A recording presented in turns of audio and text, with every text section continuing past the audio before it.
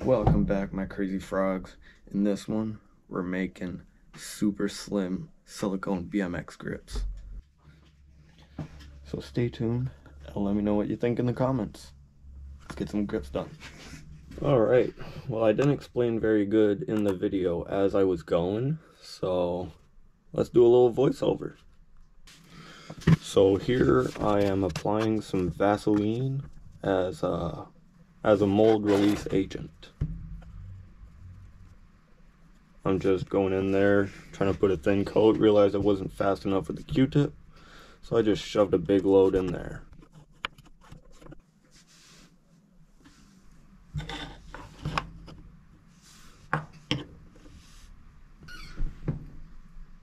Oh God.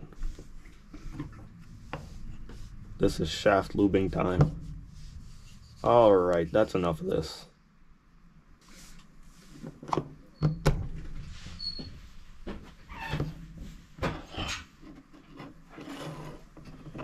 So here we put the mold together just like a Lego. And they are made in 3 pieces. That was my first model. It's not good enough yet. We're going to be improving on this mold in a future video after testing these first version of the grips.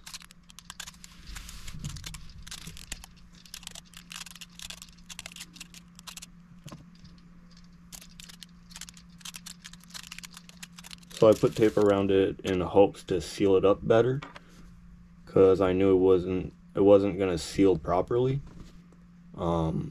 Keep watching to know how much it leaked, or if it did leak.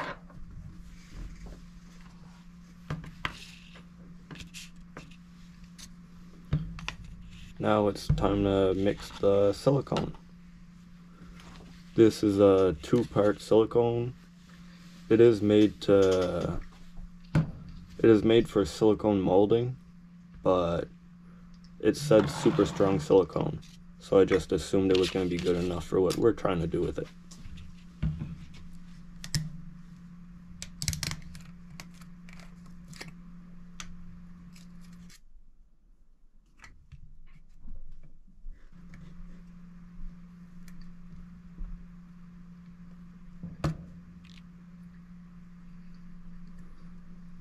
Well, when you make a mess, you gotta clean it up right.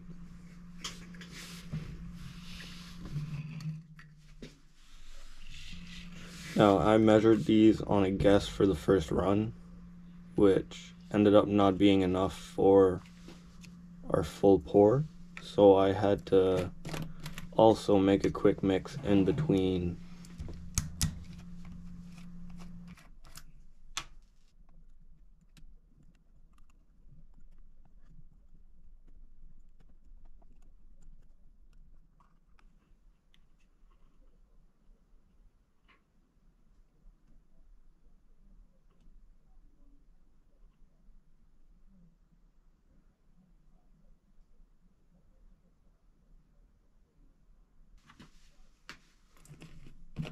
I do not suggest using the bottom of a water bottle for mixing any kind of resin or 2-part silicone or anything like that. You have to make sure it mixes very well together, evenly.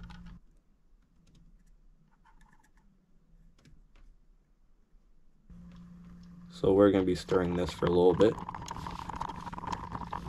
Make sure to scrape up all the sides and get all those 2 parts mixed up together well.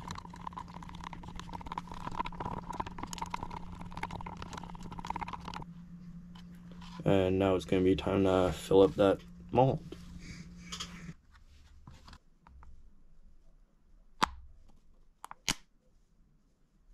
Very poor focus on the camera, so we're going to speed that up a little bit.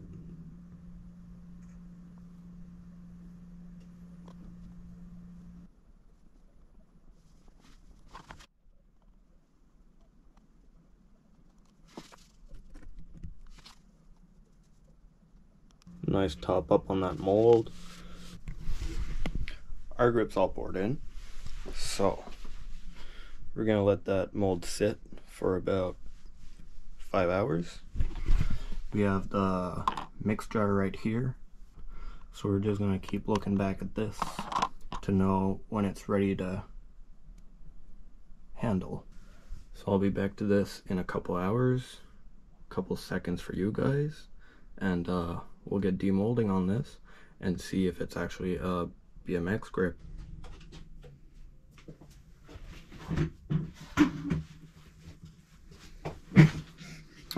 Alright, so I may or may not have forgot about this, and it is now 24 hours later.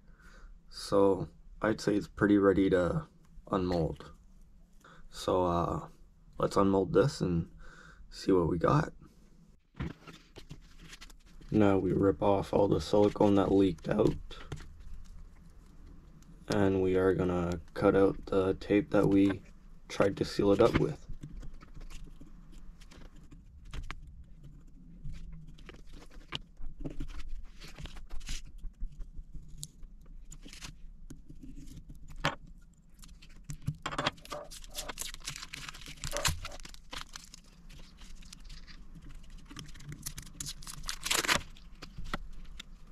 Now this mold, I was hoping it would be usable for multiple runs, but you're gonna see here pretty soon the bottom did not make the cut.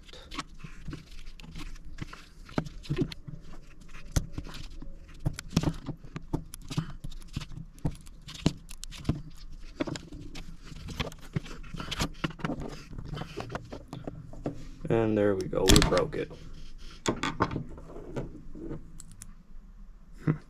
Not too stressed out. This is the first version of the mold, so next time we make one, we're gonna make it a 4-piece or 5-piece instead of a 4-piece.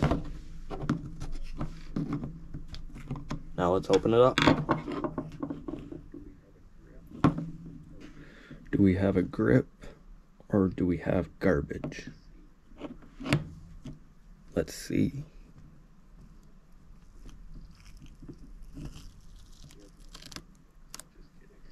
We have nothing.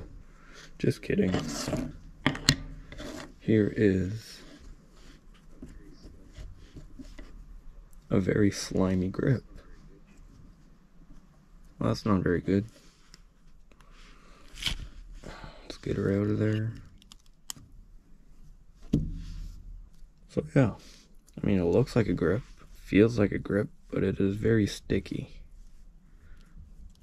So I'm gonna do a little bit of cleaning on this, and then we'll check out the final result.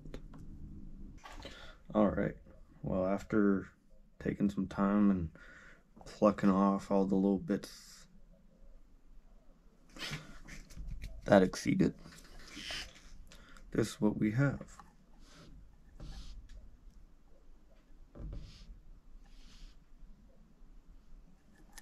It's a simple grip.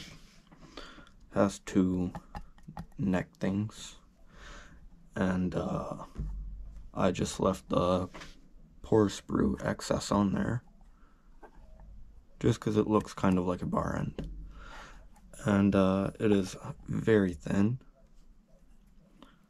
so I don't know how good it'll last, but for the final test, let's try to slip it on some BMX bars, see if it works as intended.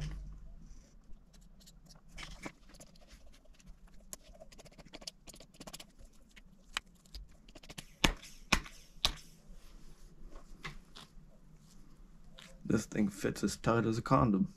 I think it'll work fine, surprisingly though. So now what I'm gonna do is make another one of this, and then in the next video that we're going to be talking about grips, we're going to be testing this out on a scooter or a BMX, and yeah, if you want to see the test of this grip, hit that subscribe button so you see when that video comes out, and if you like this video, hit that thumbs up, and I'll see you guys next time.